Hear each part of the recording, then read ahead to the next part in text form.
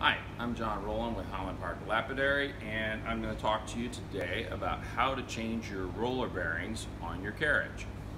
Now, it's a simple job, but there are a few important little things to know about it. So I'm going to start here with how you would remove the carriage, so you'll want to look closer at this.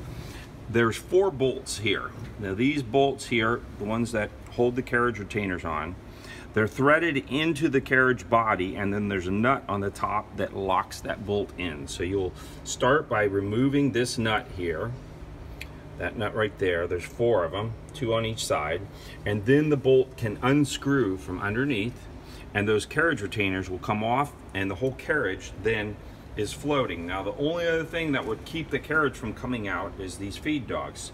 So if you want to lift the carriage out, you would take the bolts that hold this feed dog plate loose. The feed dog assembly can stay on the shaft, and at that point in time you can lift the whole carriage off.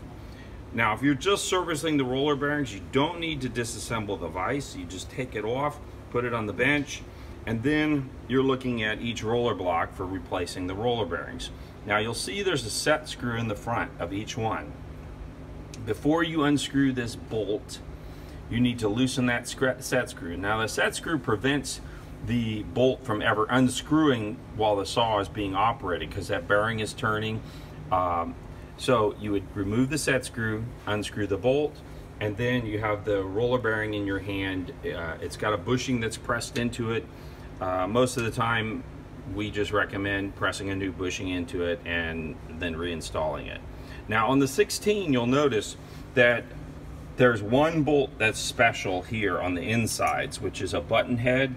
It's because the clearance between the feed dog and this roller bearing is very close, so it needs a round head, what we call a button head bolt. So you have to make sure that you put those back in those inside positions so that the feed dogs don't hit the head of the bolt. On the carriage retainers themselves, the bearing here just has a bolt with a lock washer and a flat washer. That lock washer serves to retain it so it doesn't unscrew or anything, and it just screws in. You tighten it, but you don't go crazy and strip out the threads.